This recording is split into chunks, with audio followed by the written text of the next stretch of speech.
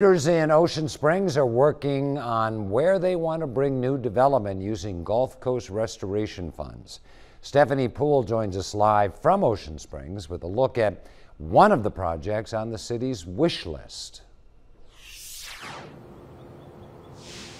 That's right, Dave. There are a few projects on Ocean Springs wish list, but one of those projects is here on the Front Beach Event Space and Marina. Earlier today, I was speaking with Mayor Kenny Holloway, and he says that right now they are waiting on approval from the Corps of Engineers and DMR. Now, once those projects and aspects of the project can get approved, they can move forward with working on the site. And also parking. This event space will cover a lot here for residents. It will have transit boat slips, public bathrooms, outdoor event space, cart rentals, and so much more. As you can see there on your screen, there is a great space for all those activities to take place. And once again, it is coming with a pretty big price tag of $19 million.